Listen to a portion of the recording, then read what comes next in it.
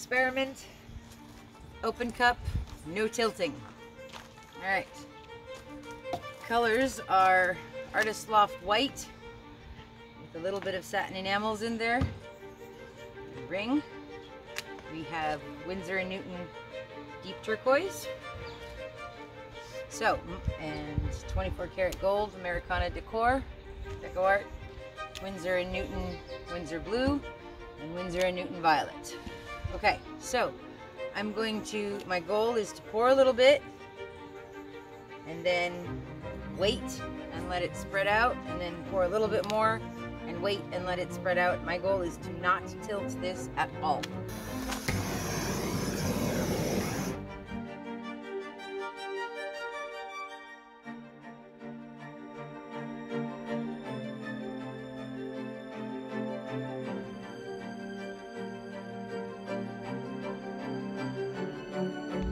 Put a tiny bit of white in between the layers. And notice I'm pouring it from up high.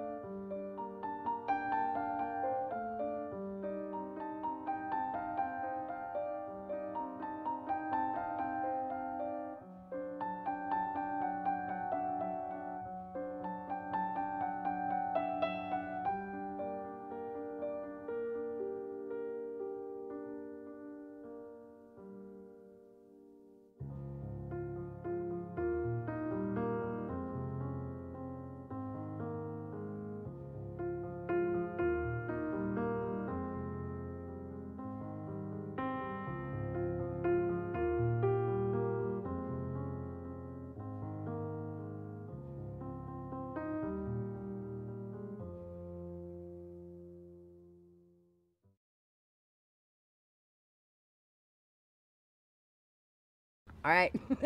Hi guys, it's Mina. Today I'm going to try again. This is actually, you're going to see a whole series of experiments. I love open cup pours with the ring, and every time I do one and I'm pouring it, I just want to leave it alone and not tilt it at all. So I have tried this experiment several times now, and I keep tilting it because I get greedy and I like how it looks, and I put more paint on and I put more paint on, and then there's too much paint and if I have to tilt it. So today I have tried some few things that I'm hoping are gonna make a difference and be what causes this to actually work correctly. So I have spread out a white base coat. This is a 24 by 24 inch gallery wrapped canvas. My white is Artist's Loft. I'm going to show you and show you my consistency as well. So this is sinking straight into the cup. It's not leaving a mound. So my paint is not very thick. My mix today is mostly Floetrol and just a tiny squirt of pouring medium. So I'm trying it. This one is Garnet from DecoArt Extreme Sheen.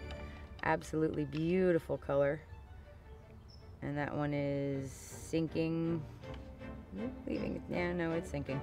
Well, tiny mound. I don't know. But it'll be okay. It'll be all right. And then I have my DecoArt Americana Decor Metallics 24 karat gold. Also sinking. Not leaving a mound. Well, it sinks to begin with, and then it and Golden's Payne's Gray. So, I have determined so far that I seem to like it better when I have fewer layers and more rings of solid color. So to that end, I am going to maybe only pour each color twice. And that may even be too much, because yesterday I did it and I almost got it to work, but then it still had too much paint. Okay, so and I have today's paint is a little bit thinner than yesterday's, so hopefully it'll spread a little bit more. And since there's so much Floetrol in it, it should just... Okay, let's start. I'm gonna pour a little puddle of the white. Brand new ring, just the top of one of my cups. Plop it in there. Now this one, you're gonna see a lot of fast forwarding in this video because I am going to wait for the paint to go down. Okay, ready? Here we go. Now my thought here is to let as much of that paint out as possible before I pour more. Okay, for this next layer, I'm actually gonna have her set a timer for 2 minutes. Okay, so here we go on this one. I'm up high into the center. So now I think I'm gonna put a layer of white in.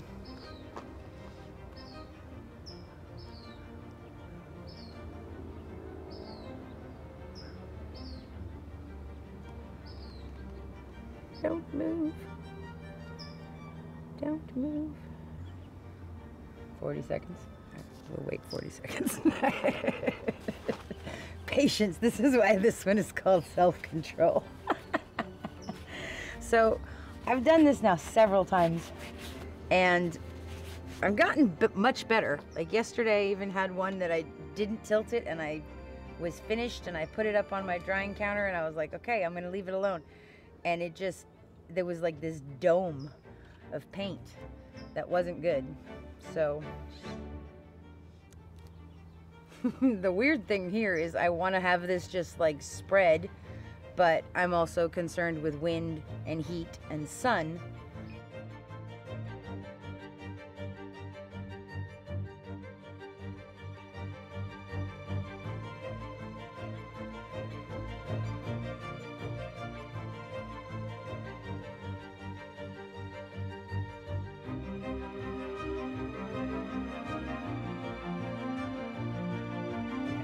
So last time I thought I put just a thin layer of gold, but you see how thick it's gotten.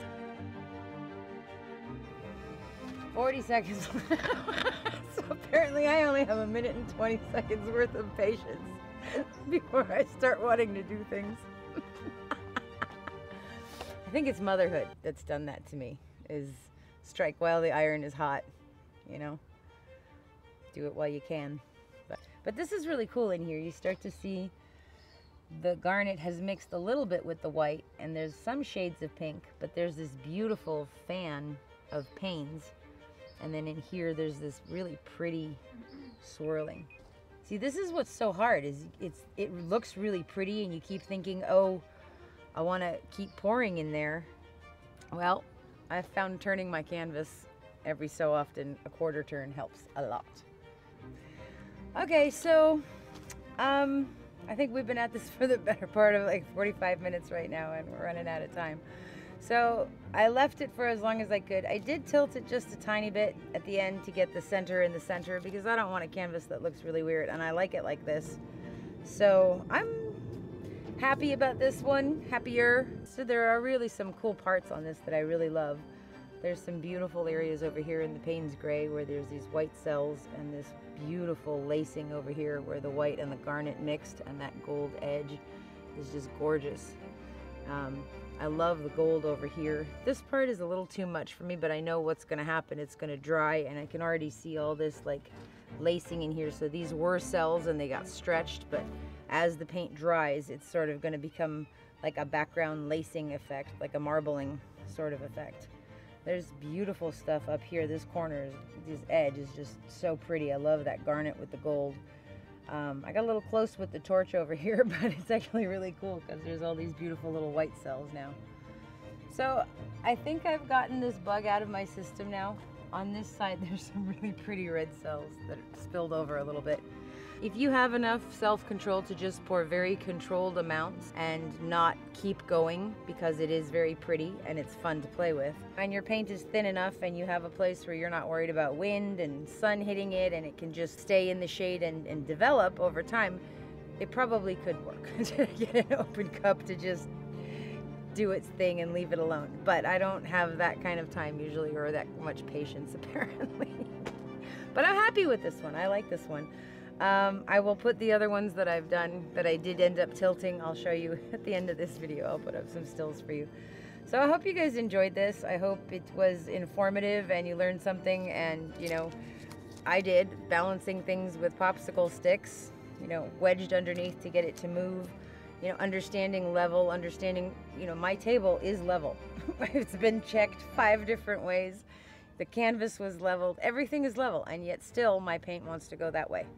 So, you know, gravity, there's certain things that you can't control all the time, and that's okay, that's the way it is, and it was my rule to not tilt it, so I broke my rule at the very end.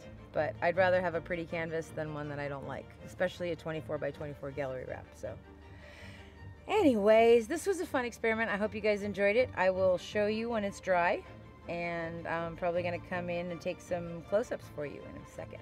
So I will see you after the dried result. Thank you so much for watching. I really appreciate you guys being here. You guys are, your comments are so sweet and so nice, and I'm really just blown away by all the love. I feel it. So thank you so much. And I love it when you guys tell me you made videos and you were thinking about me, or you painted and you were inspired. I mean, that's the coolest thing ever. That just really jazzes me a lot. So thank you so much for watching. If you aren't subscribed, please do. And hit the notification button, okay?